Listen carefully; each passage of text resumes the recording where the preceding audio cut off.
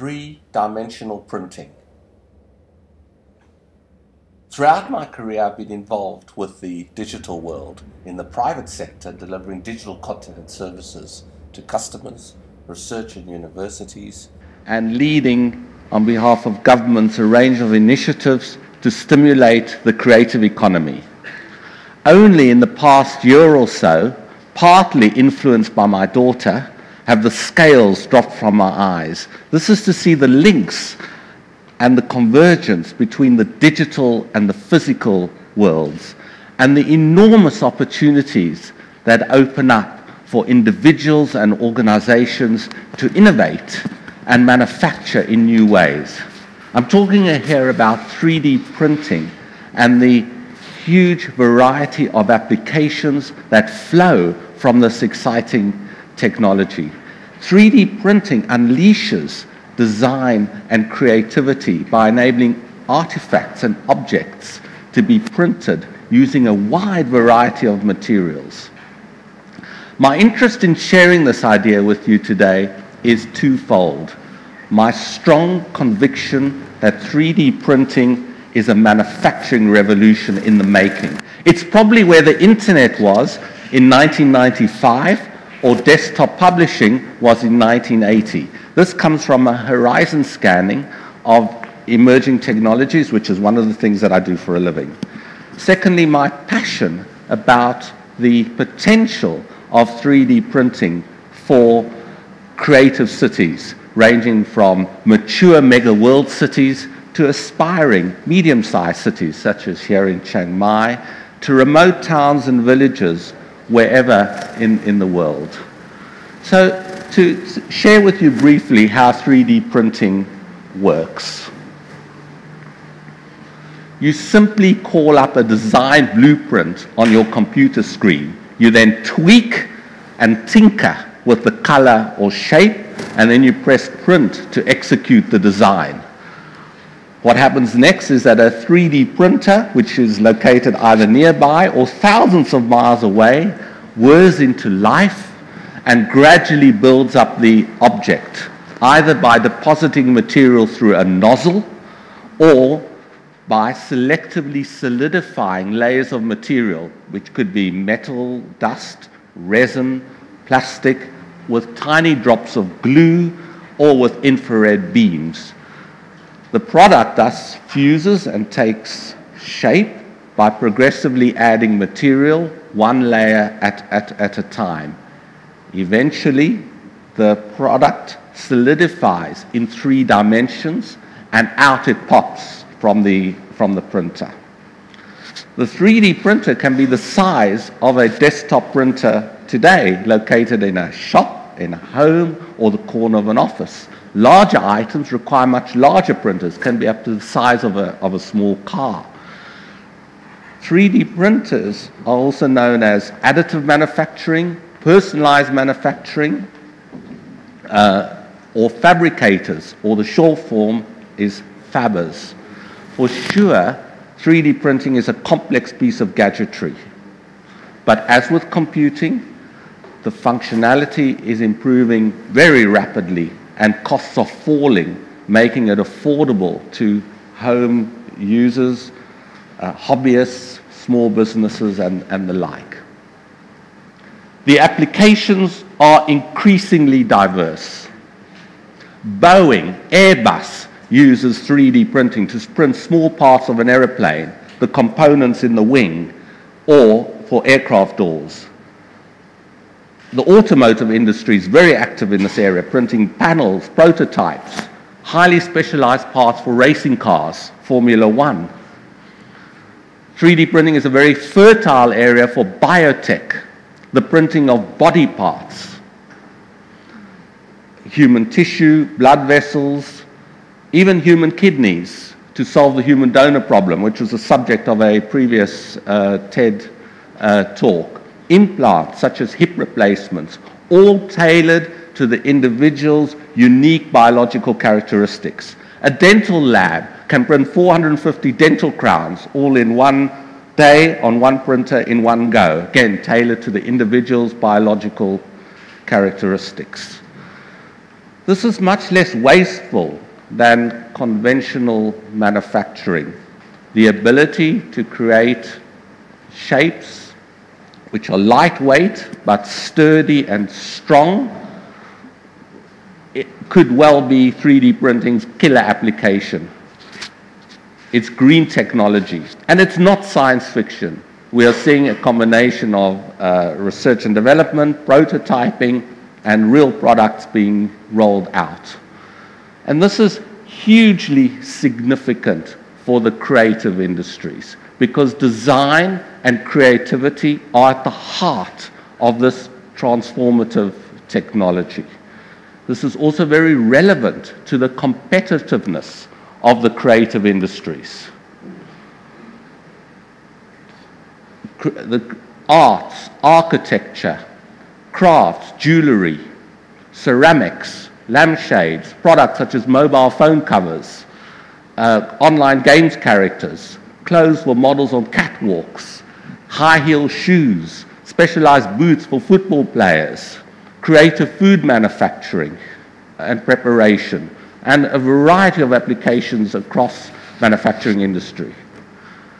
Rapid prototyping with 3D printing is enabling designers to make their thinking 3D at the very earliest stages of development. And it is already having a major impact on the crafts industry. Customers can experience the product made from, say, metals or wiring or paper or plastic long before it is made. To take a few examples that are of interest for me, one of my vices, chocolate, and perhaps a vice for some of you in the audience as well. You can now personalize the design of your own chocolate. In 2011, University of Exeter unveiled the world's first 3D chocolate printer. It uses chocolate rather than ink, and they are now looking to combine chocolate with design ideas, digital manufacturing, and social network experiences. I'm almost salivating. The Stradivarius violin illustrates the complexity and the potential of 3D printers. And no, it is not made of chocolate. And yes, it has been played by a concerto violinist. World of Warcraft is a massively multiplayer online role-playing game, 11 million subscribers in a fantasy world. The printing of online games characters is a cash cow. To take one more example from a creative city, remember those figurines we all used to get as kids from a zoo, a street market, or an aquarium, and we'd lose them almost straight away? Well, now, if you walk down Barcelona's iconic pedestrian street called Las Ramblas, you can now get a souvenir of yourself instead of that of a whale or a lion. It works like this. There are 3 Microsoft Kinect games controllers in a booth with in-depth sensors combined with a low-cost 3D printer using open-source software called RepRap, Rapid Replicator. The great thing about this is that the figurine is modeled exactly after you. Why let all those dumb animals get all the glory? And a tip, why not get a model done of your partner or your boss? And when you get mad at them, you can simply bash them over the head. So just let your imagination run wild with the endless possibilities for creating shapes using an endless variety of different materials. In economic terms, we are now seeing the beginnings of a powerful maker innovation ecosystem. You can not only design it yourself, you can make it yourself and sell it yourself. You can be your own Steve Jobs or Bill Gates. You can move from imagination to held in your hand reality in one step. And you cut out the middleman. So what we are seeing now are the descendants of mass-scale manufacturing of production lines of sameness. What 3D printing offers is infinitely personalized world of customized, tailored, bespoke products, mass customization. A compelling aspect of 3D printing is that it lowers the cost of entry into the business of making things. It lowers risk. You don't need the capital and heavy infrastructure associated with manufacturing with conventional means.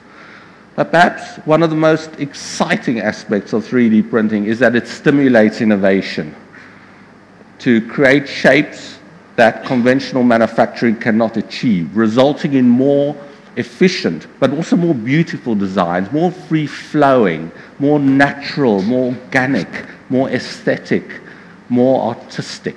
In short, more flexible.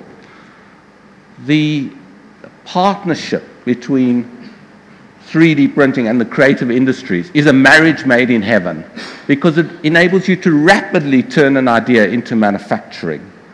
It shrinks the distance between culture, creativity, and manufacturing. It's empowering. It democratizes design. For those of you who are social scientists, now I'm not going to talk about Karl Marx and the means of production and all that. 3D printing also enables any community, however remote and small, to get into the business of creating and manufacturing things. This ability to satisfy customer demands instantly and immediately will stimulate new approaches to design, to digital marketing and retailing.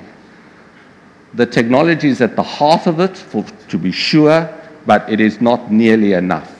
So major changes in supply chains on the way, the kinds of jobs people do and where, all on the horizon. 3D printing is starting to gather momentum very fast. Governments are commissioning policy reports. Universities are building centers of excellence. Products are being developed. Investment is being attracted. And yes, profits are being generated. I visited Ravensbourne College in the UK a few months ago, and I was blown away by what I saw. The iPhone needs 3D printing. Already in 2012, an app has been launched, last week in fact, for design on the iPhone of 3D printing applications. So what needs to happen next? 3D printing is highly challenging, is that it requires new ways of working that link commodities, rare earths, precious metals, abundant commodities with nano, design, hardware, software, electronics, life sciences, materials engineering, and storytelling. 3D printing is truly bridging digital and physical worlds and spawning new visual vocabularies.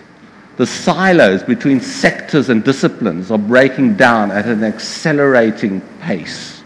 What's exciting is that engineers and scientists working with artists and craftspeople. So a lot of business model disruption on the way, and huge intellectual property battles lie ahead.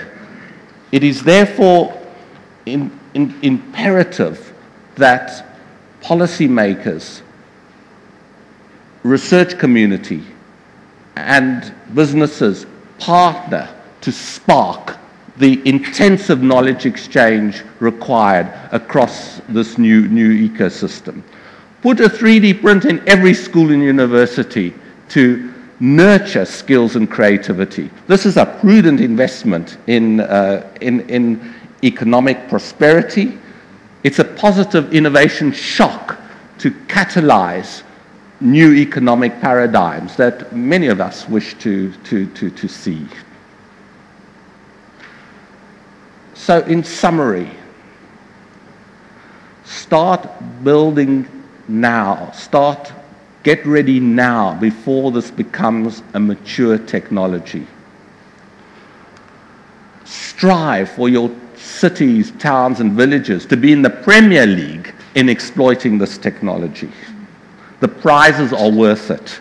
It opens the door to creativity, it stimulates more collaboration, and it enables production of more customizable products and parts.